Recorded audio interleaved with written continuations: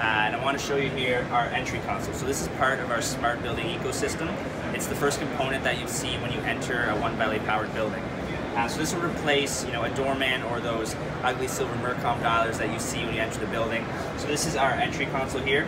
It's totally software based, so everything you see on the screen is totally customizable.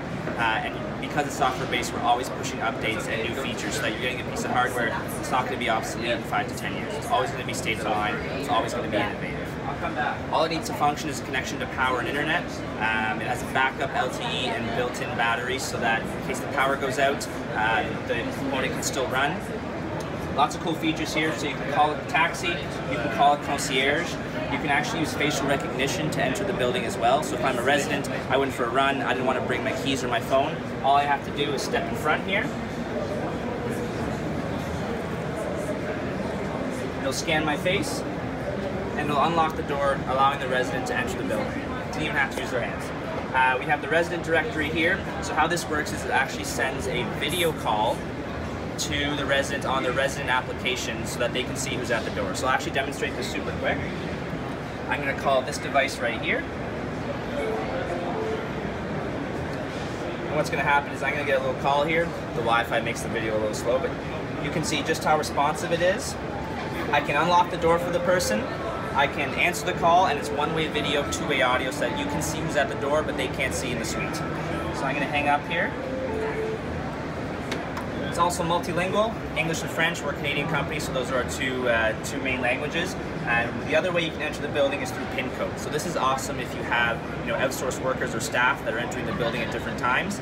Using the portal in the back, you can actually curate the time of day and the days in which they can access the building using their unique PIN code.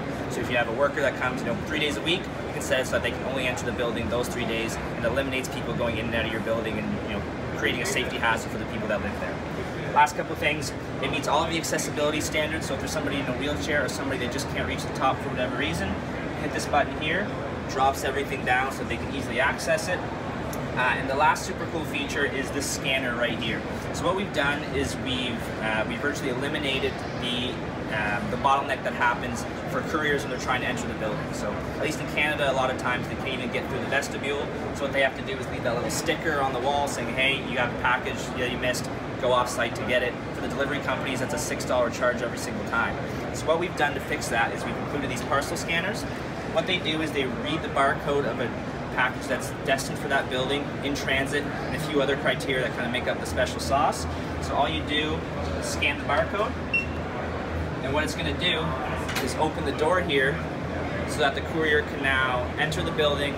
And then we close the loop by putting smart lockers in the mailroom, allowing them to deposit the package in there, put the name of the recipient so they get a message on the resident app saying, hey, you have a package waiting, and you don't get the ugly clutter of 50 boxes at the concierge desk.